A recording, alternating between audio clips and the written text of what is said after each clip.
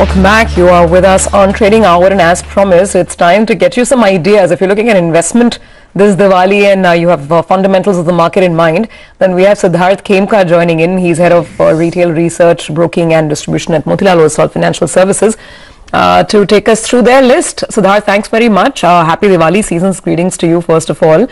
Now, we are a little short on time, so I'm going to straight away get to your list, which is packed with some very interesting stocks. While we'll flash all the names, let's pick up the ones that seem really interesting in this. And I'm going to start with Ultratech, Siddharth. Tell us, because this quarter has been a pleasant surprise for cement companies across the board. Everybody's beaten estimates on earnings. Do you think it's sustainable, and why do you like Ultratech? Yeah, so we have been looking at the entire cement pack, and if you look at companies across the cement space, they have reported a very strong growth on a Y-on-Y basis. After a very long time, the consolidation phase is there, so new capacity is not coming, and the new capacity that come is now being consolidated. Even in the monsoon season, things were looking pretty good with marginal growth in terms of volume and very marginal pressure in terms of realization. What has also helped is that in this environment, raw material costs have come down, but demand is somehow sustaining, and especially from a lot of these government projects which we have seen that are started even on the pandemic lockdown phase. So that is something which is heartening. And in this cement space, Ultratech being the largest, the strongest brand, pan-India presence, and one of the best financials, that is the preferred pick to play the cement sector. Siddharth, morning. This is Reema here. I wanted to get your thoughts in on Bharti, because the price action on Bharti, notwithstanding what happened in the last 1 month when the stock has recovered from levels of 400, from May to September, October, we saw a very steep fall in Bharti from levels of 600 to 400. Now, at current levels, it's looking interesting to you. Why is that? So, Reema, good morning and happy Diwali to all of you and the viewers. Bharti had seen some fall off that was mainly on back of non-fundamental factors, mainly the shareholding pattern from the NSDL, where under the foreign ownership under the automatic route is still limited to 49%, and as per the latest notification, they are waiting for some clarification. Once that goes back to 100%, I think the outflows that we saw over the last few months, that might reverse. That notwithstanding, if you look at the core fundamentals, the company has reported highest ever EBITDA in their history. The data packs and the data usage has only gone up, which is helping improve ARPUs. So without tariff hike, they have been, in the last 2 quarters, they have managed to improve ARPUs, which is very heartening. And that is because of the mix change, where a lot of 2G subscribers are moving up the ladder into 4G, where obviously the monthly amount is higher. So that is one. The issue of AGR case and all the other issues are now behind the sector. We believe from here on, things are looking good for the telecom space. The pandemic only has added to the tailwind with a lot of work being done from home, a lot of people using their data packs, and that is only going to increase. So we believe Bharti, with the best financial among the telecom space, is best suited to benefit, and definitely the price correction offers a very good entry opportunity for long-term investors. Okay, so you're gunning for at least 200 rupee up move from where we are. That's Bharti Airtel.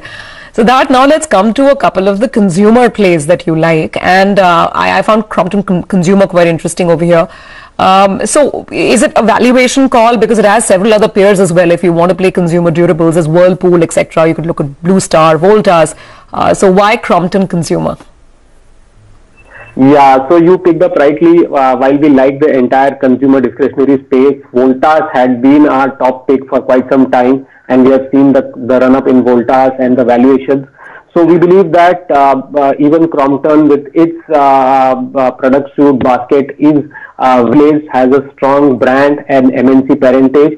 And the only thing was lacking is about the growth, which was lacking behind some of the peers, which is now inching up, and on back of that, we expect the valuation gap also to close down, and hence the preferred choice at least to play from a 1 year perspective, is to look at stocks which have still not participated and has the potential to participate over the next 1 year.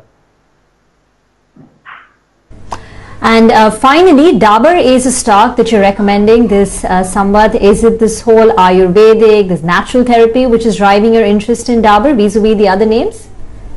Yeah, so Dabur has a good mix of, say, focus on the herbal segment, some of the power brands that they are focusing on. And if you look at last few years, they have a spate of new launches. That is helping them improve the product basket. And finally, there is a new initiative to increase the direct distribution reach, and some of the cost-saving initiatives which is helping improve margins. So overall, a good consumer play with some presence in the rural segment as well as in the herbal segment, making us positive on that space.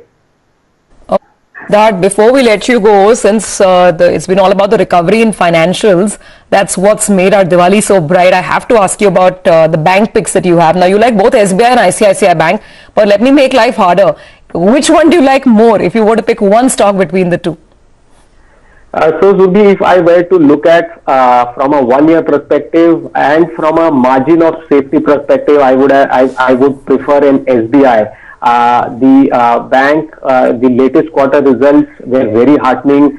We believe that the earning normalization cycle for SBI has just begun, and with its subsidiaries doing well, which are contributing almost 180 rupees to the overall, so you can say about 150 to 180 rupees contribution of subsidiaries on whom you are talking to, or what kind of valuations you are taking. So you have the SBI Life, you have the SBI Mutual Fund, you have the SBI Cards, and a lot of other subsidiaries that contribute. So that provides the margin of safety, and the core business where we believe that earnings recovery is just started. So overall, we believe that's a good recovery play for the market in the financial space. And so that pharmaceutical names have taken a bit of a backseat as people have started now focusing on more of these economy-facing cyclical kind of stories. But would you recommend any pharma names for safety? I see you like Divi's Laboratory. You've put a target price of 35.20 on that. What's the story and why that over the others? Yeah, so the report we released before the quarterly results, and post the quarterly results, we have upgraded the target price of Divi's to about 3,900. So that gives us further room for upside in Divi's. Yes, pharma stocks have taken a beating in the recent days, but that's more of kind of a profit booking after the sharp run up. Generally, we know that before any news comes, people expect that the vaccine development and all those things will happen. A lot of focus was there on sectors which benefited out of the COVID. And now with vaccine coming in, things would become normal. People are shifting their focus away from the defensive, the IT and pharma pack, to some of the core economy or the cyclical sectors. Having said that, we believe that pharma, the growth has just begun and has a huge headroom for growth over the next few years. The structural change that we saw in the recent past, the spate of product approvals, plant approvals, will only add on to the growth, and that is something that we believe would drive some of these companies. And obviously in that we are liking Divi's given its market leadership in the API space. That is one segment which has consistently done well, and even if you look at the recent results, they were pretty strong. The company is taking cost initiatives as well as new capex plans to drive growth. So that's one pick that we like from pharma space. All right, Siddharth, thank you very much for joining in, and once again, season's greetings to you. That's the word from Motilal Oswal. Well, back to corporate conversations. And